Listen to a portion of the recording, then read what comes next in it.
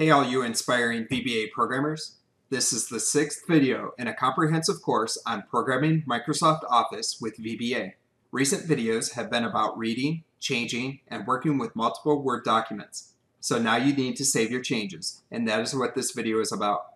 You have many options when saving, and we will go over the common options such as PDF versus Word versus HTML, saving with a new name or the same name, and password protection. Let's go over the simplest case first, saving an open document. Active document.save as to. In this case, a document has changed, and you want to save that document so no work is lost. The changes could have been made by your code or the user, and you won't be changing the file name. You could run this code after making a change to a user's document, or you could periodically save the document, say every 10 minutes. Active document.save as to.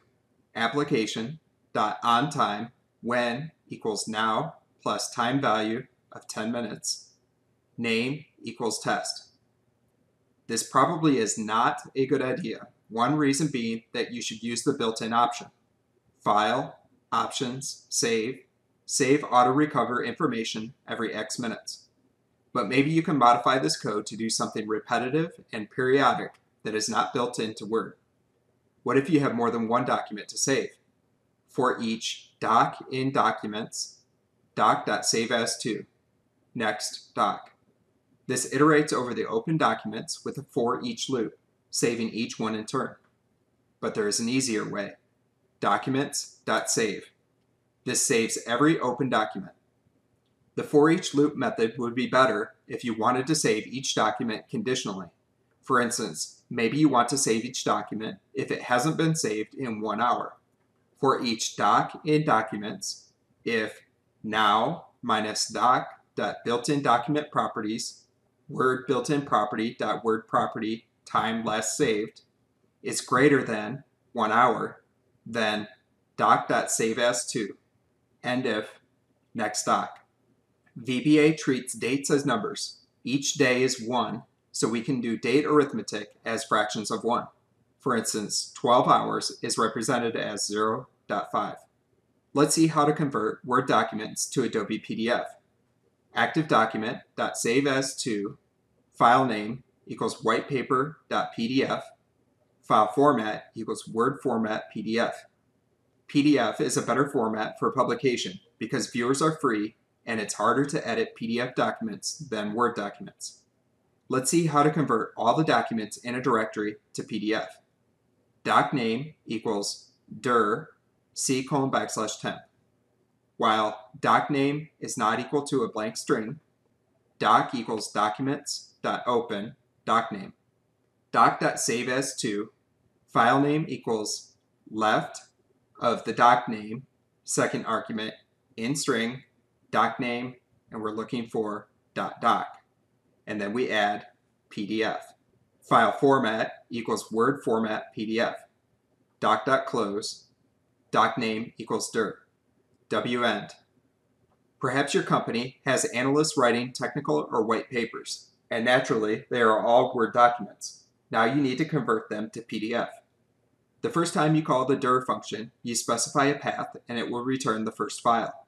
When you call dir again with no path, it will return the next file in the directory you previously specified. Finally, dir will return an empty string when it has run out of files to give you. Each time through the loop, we open the document so we can save it as PDF. The last example assumed that the directory has nothing but Word documents. Let's improve that.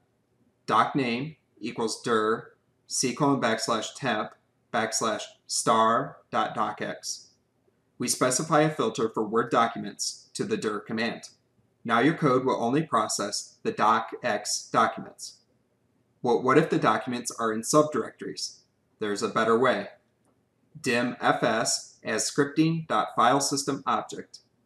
Set fs equals new scripting.filesystemObject. Dim temp folder as scripting.folder. Set temp folder equals fs.getFolder c:\temp. Dim my file as scripting.file. Dim my doc as document. For each my file in temp folder.files, if right of myfile.name 5 equals docx, Then set mydoc equals documents.open, file name equals myfile.path, mydoc.saveas2, file name equals myfile.path plus .pdf, file format equals Word format PDF, mydoc.close, end if. Next, my file. So that is a lot more code, right? But the first benefit is that we could find files in subdirectories. The second benefit is that you get to use the standard library.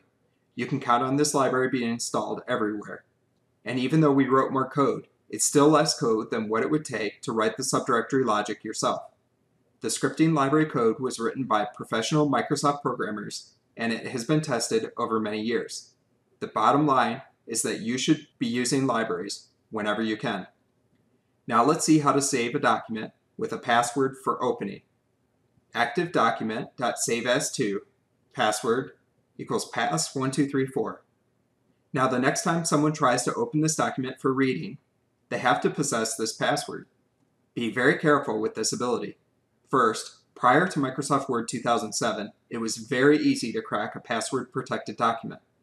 With subsequent versions, 2007, 2010, and 2013, the encryption is actually quite good.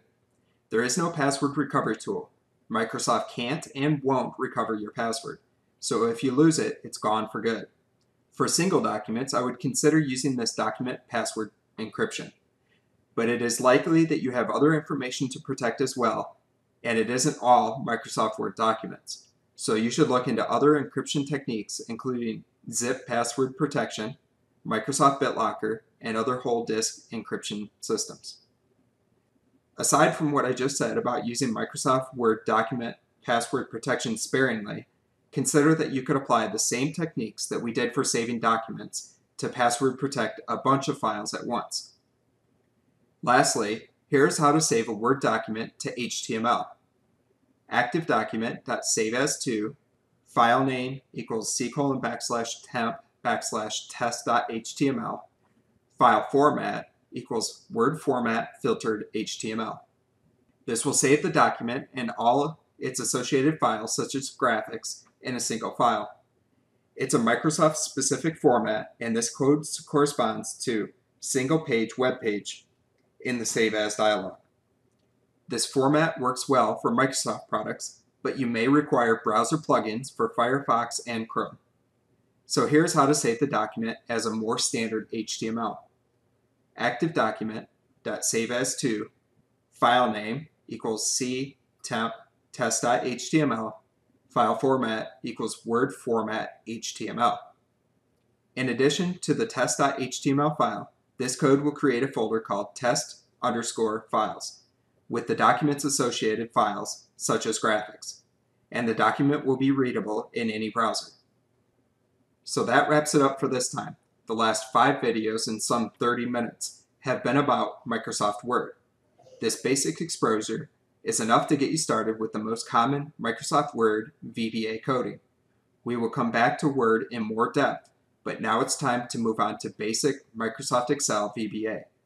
I suggest that you watch the videos in order if you are new to VBA. Perhaps you got to one of these videos in the middle of the series. And try the examples and watch these videos with friends. If this video helped you, give it a thumbs up and subscribe.